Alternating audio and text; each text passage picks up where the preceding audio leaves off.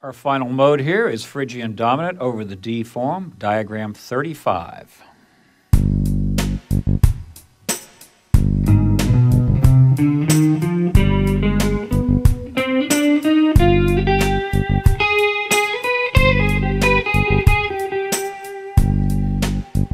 I want to demonstrate how, because this is a fourth string rooted area, some cool stuff you could do. So let's say I start with my root and fifth.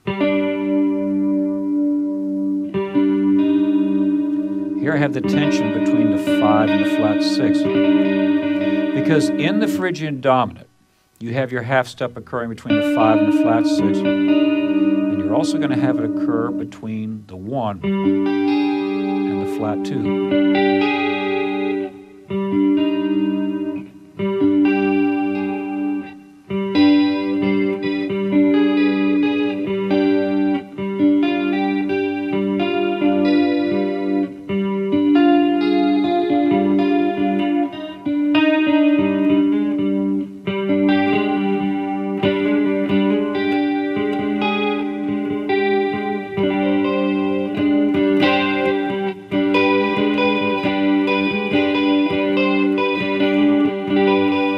What I'm doing here, I have just a G triad, right? There's my 3, so I have a 3 and a 4.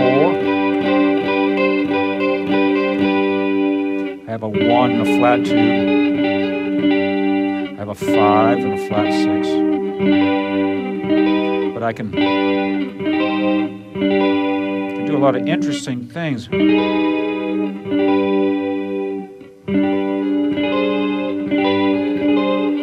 So you have those half-step moves. We've talked about them before. Know where those half-steps are in your Phrygian dominant, and that'll give you a great tool to start creating some of these nice sounds.